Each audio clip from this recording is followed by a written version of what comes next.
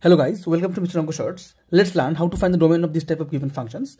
It's your duty to make these videos viral and send these videos towards the examinees of JEE mains aspirants and also towards the students who love maths and learn these types. So this is greater than equal to 0. So here if you factorize this, you will get mod x minus 3 into mod x minus 2, that is less than equal to 0. It will be because it's taken sign negative.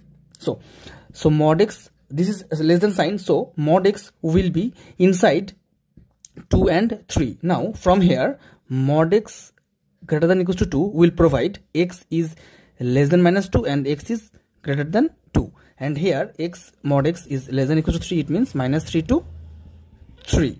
Here put number line, it will be minus 3 to minus 2 and 2 to 3. This is the common zone, so x belongs to closed minus 3 to minus 2 union 2 to 3. That's it.